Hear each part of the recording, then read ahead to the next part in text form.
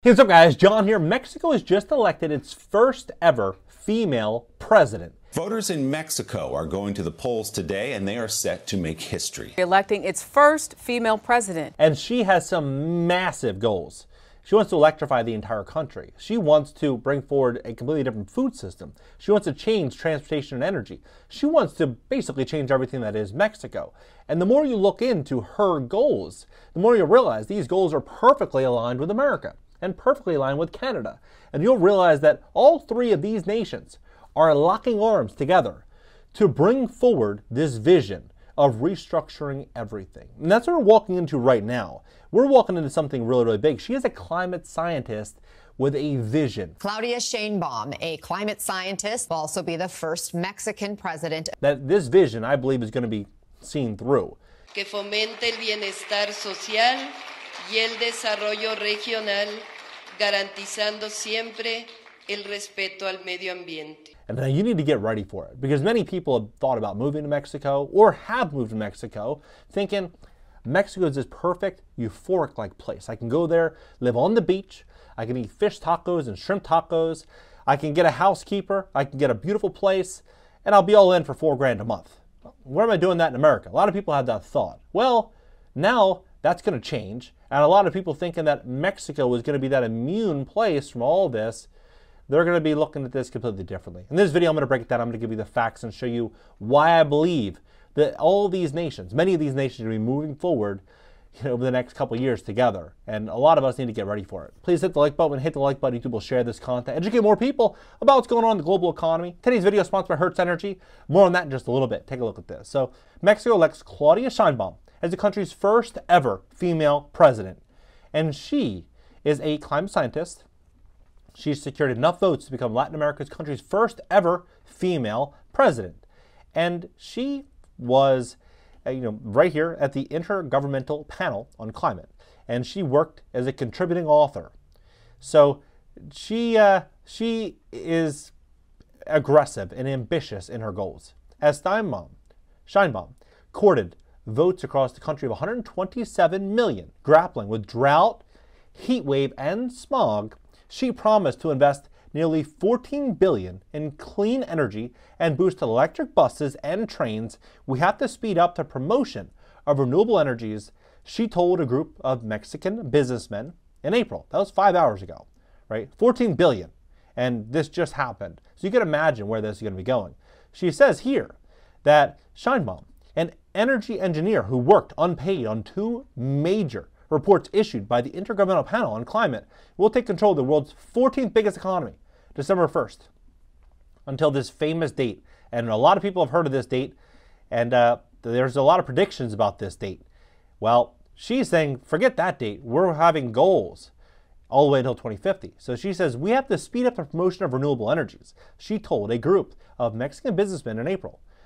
We are working on a national energy plan, not only to 2030, but 2050. Now, I look at things like 2008. A lot of people thought 2008 was a massive crash. It was like a 1929 event. I look at 2008 and say, okay, the average home back in 2008 was about $246,000 nationally. In some neighborhoods, they dropped 30, 40%, right? It's pretty substantial, maybe even 50% in some. And so when you look at this, you're like, okay, that was really big correction, a big crash, right, in real estate. But when you look at where we're going now, it's not just electrifying all homes.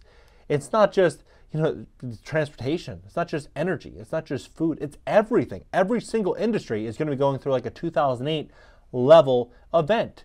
And so when you add all this up with record high debt, it's going to be a problem, right, for a lot of people. The top 5%, it's not going to be a problem. But for the bottom 95%, I think it could be a problem.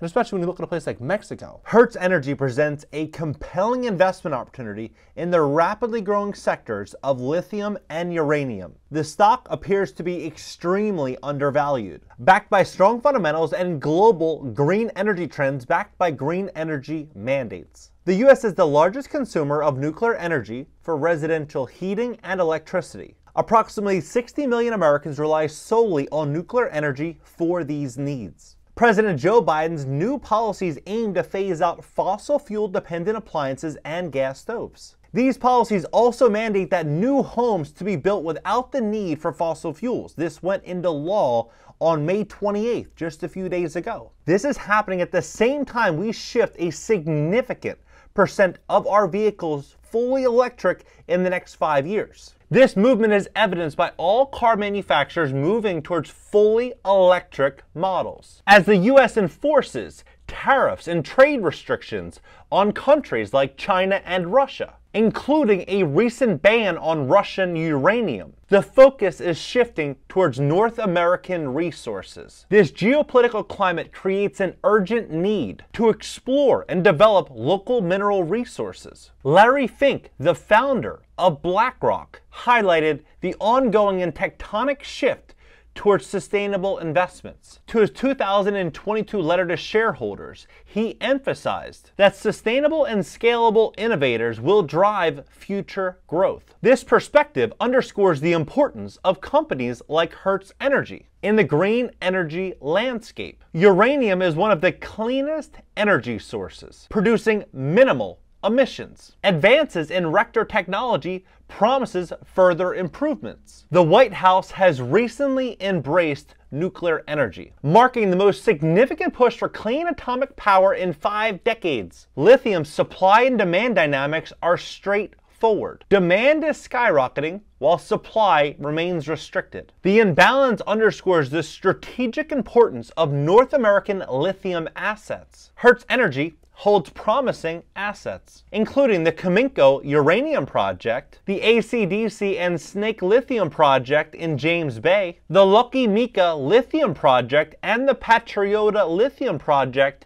in Brazil. A competitor stock recently surged 5,000% following a major discovery in James Bay, Canada, highlighting the region's potential. The CEO of Hertz Energy, Cal Malhi, was a former police officer turned venture capitalist. He has a former track record of commercializing innovative technologies. He previously led ventures to significant market caps, including an $800 million company and a $40 million company in cannabis breathalyzer technology. Malhi's latest venture includes a partnership with Penn State University to develop a patent-pending lithium extraction technology. This breakthrough could dramatically reduce energy required to extract lithium from spodumene, lowering the required temperatures from 1100 Celsius to 250 Celsius. This innovation could significantly cut cost and energy consumption, positioning Hertz Energy as a game changer in the lithium industry. Hertz Energy's diversified portfolio includes properties in Nunavut and Quebec, Canada,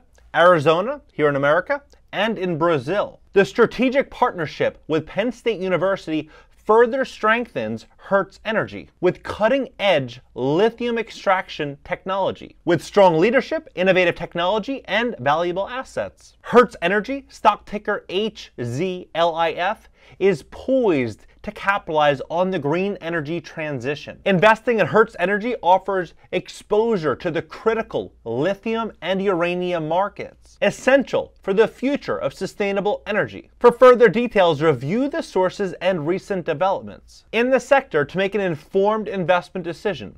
Click the link in the description below to get started today. Now, people in Mexico, a lot of them don't make that much money. I mean, a lot of people aren't going to be able to say, oh yeah, another 100 grand, I'll electrify my home. A lot of people make 10 grand a year in Mexico, and they're happier, by the way, than most people in America that are making 100,000 a month. A lot of people in Mexico, they're eating healthy, they have their families intact, they're happier than they could be, right, or anywhere else. At least all my experience, whenever I go to Mexico, I see more people smiling on the street in Mexico than I ever do at any American city. And so when you look at what she's saying, this is 2019, so kind of just to show you how everything, I believe, is going to be moving in this direction in Mexico. She says that, the same exact policies that are happening, in San Francisco and Los Angeles and New York City, whether you agree or disagree with it, it just kind of shows that the same thought process is going to be going into Mexico. And so she says here that she faces a very difficult security and economic situation, climate, water shortages, heat waves. She added, it's going to be a very difficult country. She's going to lead. Well, look at this. Let's look at Canada, and we can kind of see how this is all going to go, because this is all happening together. So March 30th, Trudeau's climate plan, right? And what he is saying here is that you essentially need to support this new tax, right? That they're going to be supporting this new tax, and it's all set for the same exact date, the same date that Claudia has. So what I believe is going to be happening here is we're going to see it all unroll together. Every single country, same targets for electrifying homes, same targets for everything. And so look at this. Residential electrification can save American households $96 billion through reduced energy costs if lower income households electrify alongside higher income ones. So this is going to be about, it's easy, this is how they're going to pitch this. It's going to be about, the higher end neighborhoods, they need to work together. Like lower income neighborhoods, it has to be about combating inequality, inequity, and bringing forward a safer and healthier world. This is how it's going to go down. What they said here, this is March 5th. It says this investment in the Inflation Reduction Act, the largest ever investment in climate, is a critical step towards the goal of electrifying all homes in the United States with clean energy sources, and advances the Biden-Harris administration work to reach carbon pollution-free electricity in the next basically 10 and a half years, right? All homes in America. So you think about this. If Canada's moving forward on that tax, and they're moving forward on a lot of the same policies, and America is moving forward on all of these new policies, and this president was just elected, and she has already vowed to spend $14 billion in clean energy and boost electric buses and trains, you can see how fast this train is going to be moving. Now, what I believe is going to happen is I believe a lot of key markets, a lot of key areas in Mexico are going to get bought up by investors. I believe we're going to start to see a lot of consolidation of wealth and property and land unfold in Mexico over the next 5 years. Like to the likes of which we've never before seen. It's going to get crazy. I mean, even look at what happened here March 5th. This is a very small tribal community. And Biden-Harris administration says, here's $72 million.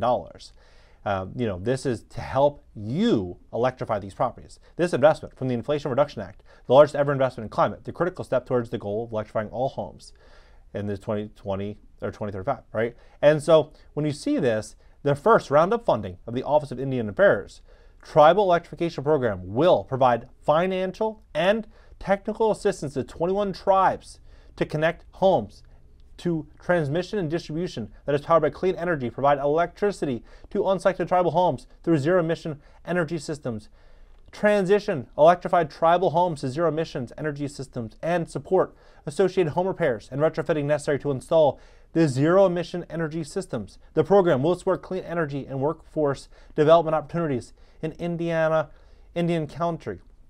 So you see this, where this is all going to be going. Then you see this, what I think is very, very fascinating. Click on our cities, and it shows you that already some of these cities have already signed on.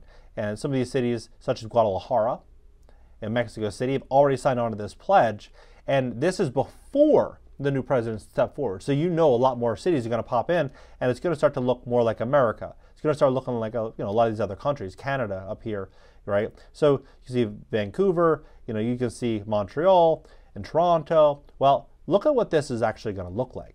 I find this very fascinating because you click on food systems, and they say that our global food system is broken. 1/3 of food is wasted, yet many people around the world suffer from food insecurity. Food is among the largest drivers of the global climate crisis. Food insecurity is one of the biggest impacts of this. Most of the world's food is consumed in urban areas, giving cities the power to deliver transformative change. They work with cities to develop healthy, equitable, and accessible food systems that can also reduce food loss and waste.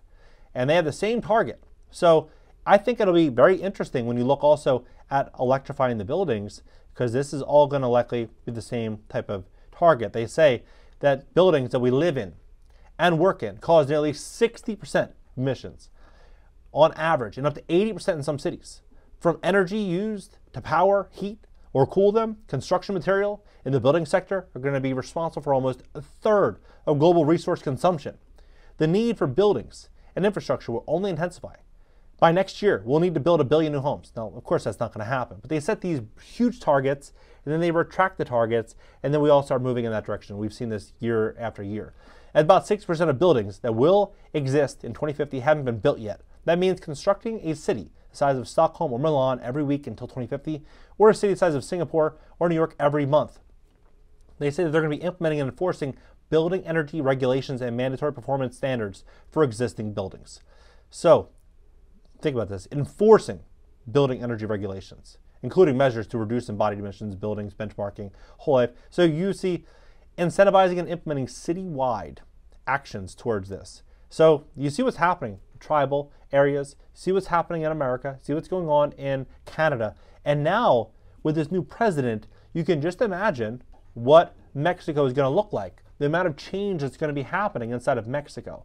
Now, I do believe that we're going to see every industry get overhauled over the next couple of years, every single industry. Some things are going to do extremely well. Some industries are going to do very, very, very well on this. Most are not, right? Most are going to think, oh, this will never happen, John. It's not going to happen. Look, it's already law. They're already signing on to all these plans. It's already happened. All these countries are already working together to move this in. So people need to get ready for it. I believe we're going to see a lot of investors looking at these key markets and saying, you know what? I'm going to be scooping up houses here. I'm going to buy houses here. I'm going to, I'm going to buy mom and pop hotels here. I'm going to electrify certain properties. A lot of investors are going to start, you're going to see private equity companies stepping in, being built out, saying, you know what, we're going to specialize in electrifying properties. That's our specialty. We're going to be going in key high-risk markets and buying these key properties and electrifying all of these homes. What do you think about this entire situation? I think we're walking into the greatest wealth transfer ever. When you change energy, when you change how properties get heat and electricity, you change all this, you change everything. And the business or the industry that's positioned to capitalize on this is going to do extremely, extremely well. What do you think about this entire situation? What do you think this is going to do with the local real estate markets, the transportation to food systems? What do you think it's going to do to Mexico? Let's have a conversation about this below in the comment section. And today's video, sponsored by Hertz Energy. For more information, click the link in the description just below this video. Catch you next video.